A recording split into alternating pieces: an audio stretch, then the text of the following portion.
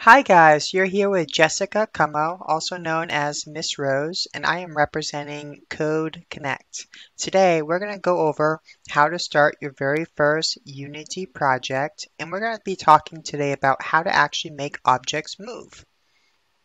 So let's get started. Alright, so we clicked Unity Hub.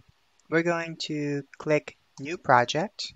We're using Unity Hub 3.0.1 and editor version 2020.3.30. We're going to be starting out with just the basic first person core. So I'm going to select that and I'm just going to rename this. I'll call this class example 1. Alright, so we're going to save that. We're going to create that.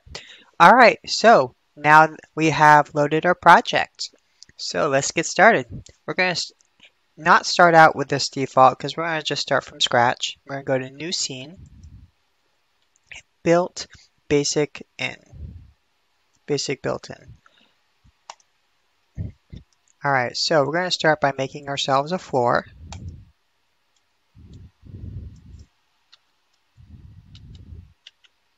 I just set the Y depth for this. And I just set the scale. We're going to create ourselves a little ball to move around.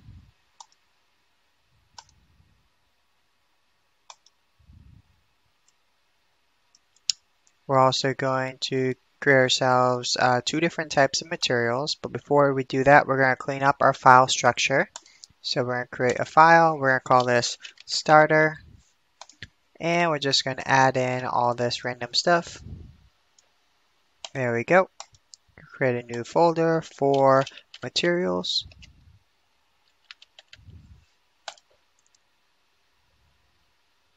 Alright, so we're going to open that up and create. We're going to create a material. And we're also going to be creating something called a physics material. It's all the way down here. So for this one, we're going to just rename this as player or just object. I'm just going to call it player. We're going to change that to, let's say, green. And you can either drag this onto the sphere or you can drag it on to the sphere in the scene. Either one will work. So I'm going to drag it to this one. That automatically applies it. Now we're looking to have this ball be bouncy, so we want to add physics. So we're also going to add this. Now that is going to appear in the sphere collider and the new physics material that we just added. So we're going to double click the new physics material and it's going to open up this value in the inspector. We're going to set the bounciness equal to 1. Now there's one more thing we have to create, and that is a rigid body. We want to have gravity affect this object. So we're going to add a component. We're going to add a rigid body. You can do that by typing in RI. That'll pull this into the top. And now that I have that, I'm just going to pull this all the way up a bit higher, and I'm going to play. What should happen is this should drop down, and it should bounce and hit and eventually calm down. There we go. So we got our start of our little bouncy ball. Next, we're going to create a script. So let's create a folder. Call this scripts. We're going to, we already got a scripts. So I'm actually just going to delete that. We're going to start in here and create a new C script. We'll call it move object. You can call this whatever you want. However, you can't have a space in this because it will mess up the naming for the file. So I'm going to drag and drop this script onto the sphere because that's what we're going to want to be moving. So that will show up. I'm just going to minimize these so you can see it. That's going to show up right there. So let's get started. Let's double click this. That's going to open up Visual Studio. Alright. So not now. You're going to start out with a default of two functions of void start and void update. Void start happens only one time at the very start of the game, or at the very start of the initiation of the script. And then void update happens non-stop, once per frame. So that means that if you have a really fast computer that can do a lot of frames per second, this will go a lot faster than somebody who has a slower computer and doesn't have as many frame rates per second. So today we're going to be dealing with two different types of variables. We're going to be dealing with something called a bool, which is either a true or a false, and we're going to be dealing with floats, which can be any number, including any type of decimal. Whereas an integer value can only be whole numbers such as 1, 2, 3, 4, a float value can be 0.00001, etc. So we're going to start out, we're going to create a public. We're going to say bool forward. So this is a true or false variable that we can set. Next, we need to say when do we want to go forward? Well, we want to go forward when we hit a certain key. So let's take a look at our handy dandy search bar. Unity on key down. That's going to pull up a lot of references related to Unity manual. So let's take a look. This is an example given by Unity documentation at 2020.3 for the version. So that's good. We're going to grab this part right here. Now keep in mind this is being put inside the void update. So we're going to minimize that. We're going to come all the way back to update. And we want to go forward. Now, normally people go forward on W, so we're going to change that to W. We're going to delete this. This just prints the fact that if we press W, it would send this message to the console, which I'll get to in just a moment. You can either have print, or you can have more commonly as debug.log. This is my preferred method in terms of sending something to a console. We went forward. Alright, so if I press this, save all, go back to our Unity, and try to play this, on our sphere, we're going to have one variable that we've created, so far a forward Boolean value. So when I press W, this should become true. So I'll press W. Now the reason why it's not becoming true is because we have not changed this setting here, which I'm about to show you how to do. You have switch active input handling to input system.package. You can fix that by going to edit, deactivate the play, go to edit, go to project settings, go to player, scroll all the way down, and make sure that you click both. We're going to apply, we're going to save everything. It's asking us to save the name of our scene. I'm just going to call it game, and we're going to save. So that's going to close everything down real quick, and then it's going to open it back up. So I'm just going to wait for that.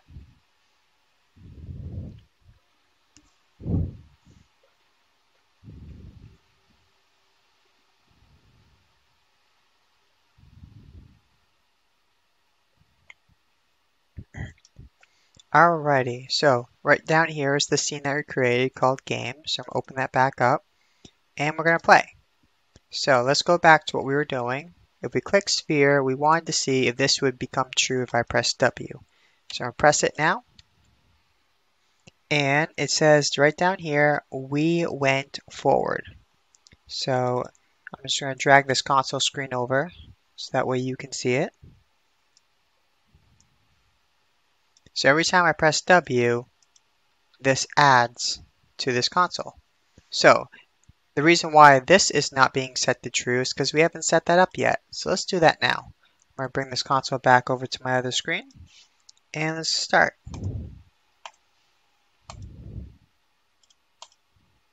Alright, so what we're going to do is we're going to say if we press W, we want forward to equal true. Now, we have to make sure that this is the exact spelling as this down here. Capitals are important, but I'm just going to make this capital because I like working with capital on the beginning of my words. So we also need to be able to say when this is going to be false, because we don't want to be moving forward all the time.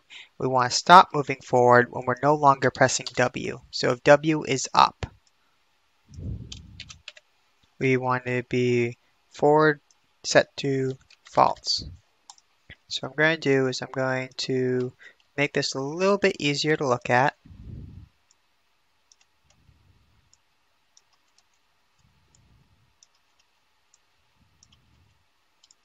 And I'm going to create something called commenting my code. 2 forward slashes, and I'm just going to call this forward. Once I have that, I'm going to test it. So File, Save As, and go back to Unity. So let's take a look. I'm going to play. So every time I press W on this, so if I'm holding it down, I'm letting it go, holding it down, letting it go. We now have an option for W. So we're going to do the same for W, A, S, and D. So let's take a look. We have forward public. So 1, 2, 3. We're going to want to go back. We're going to want to go right. And we're going to want to go left. So I'm going to copy this, or paste it. 1, 2, 3. We have forward. We're going to have back. We're going to have right. And we're going to have left. So because we want these keys to match what we're doing, when we go back, we're going to be pressing the S, because W, A, S, D are usually the keys that people use. So we want this to be S. When we go right, we're going to be using D. So we're going to change this to D. And when we go right, when we go left, we want to use A. So the next thing we have to do is we have to make sure these values that are being set are exactly what we want to be set up here. So when we go back, we want to be using this variable. So copy, I'm going to paste that here and paste that there. When we go right, we want to use the right variable. Copy, paste, paste. When we go left, we want to use the left variable. So copy, paste, and paste. All right, so we have the first part of our script pretty much set up. So we're going to save that, and we're going to do a quick test run. So if I play this, I should be able to light these up. So I'm pressing W, not pressing W, pressing D, not pressing D, pressing A, not pressing A, pressing S, not pressing S. So I'm able to go throughout these. Now if you notice, I can actually have more than one pressed at the same time, which will allow us to move the object not just in straight, but we can also move it at a diagonal, which will be really cool. So now we actually going to work on what happens when we actually move the object. So in order to move the object, we're going to write a new if statement. If forward is equal to true, we have to have two equal signs when we're dealing with booleans. So if forward is equal to true, then we're going to make something happen. So when we're dealing with any type of transform, we're dealing with the object that the script is attached to. So we're going to say, we're going to look at the object that the script is attached to. We're going to use a special component called translate. And we're going to be getting the direction, the forward direction of that object. So the forward direction of transform dot forward. And we're going to be multiplying that by a speed. And we're going to be multiplying that speed by time dot delta time. So what this means is that we're going to be grabbing the object that the script is attached to, and then we're going to be looking at what is the forward direction of that object, and then we're going to be multiplying it by a float value that we're going to set up here, and that's going to be multiplied by time.delta.time. Now the importance of this is that it makes the time consistent because this happens every frame per second. So if somebody has a fast computer, they could move a lot faster than somebody else. So let's create a new variable. We're going to comment this out. So comment, we're going to call this movement, and we're going to create a speed. So to create a speed, we're going to have to create a float variable. So public float speed. And that variable has to be the exact same spelling as this. So when I go forward, the object is going to go forward. I'm going to save all, and I'm going to go back to the game. So before we continue, we have to make sure we have a speed set because 0 times anything is just going to be 0. So let's set that to 3. So I'm going to play, and I'm going to press W to go forward. We're going forward every time I press. However, none of the other keys seem to be working for back, left, and right because we haven't set those up yet. So let's do that now. So let's go back to our script and let's quickly do that. So we're going to grab forward, we're going to copy that, and we're going to paste that right down here. And we're going to be using back. So we're going to rename this as back. Now normally a person might think, oh, well maybe I can just change forward to back. But when you try typing in back, nothing really pops up. If you notice, you can't really have a place, there is no option for that. So another way you can get around that is you can stick with forward, but instead of having a positive direction, let's change this to a negative direction. So we're doing the inverse. So we're multiplying everything by a negative number. So this will allow us to go back. So let's file, save as, and let's take a look. So we're going to play. I press W to go forward. I'm going to press S to go back. Forward, back, forward, back. Now if I press both at the same time, notice I don't go anywhere because the speed is the exact same. So if I'm pressing W and then I press S, I come to a stop. Or if I let go of W, I end up going back. Alright, so let's quickly create the left and right option for our player, our object. So I'm going to copy this, and I'm going to paste a new one, and we're going to call this one right, because we've got to match the Boolean value that we set up here. So right. So if right equals true, we want to be going in a positive direction, and we want to see if there's a right option. Pardon the pun. R-I-G-H-T.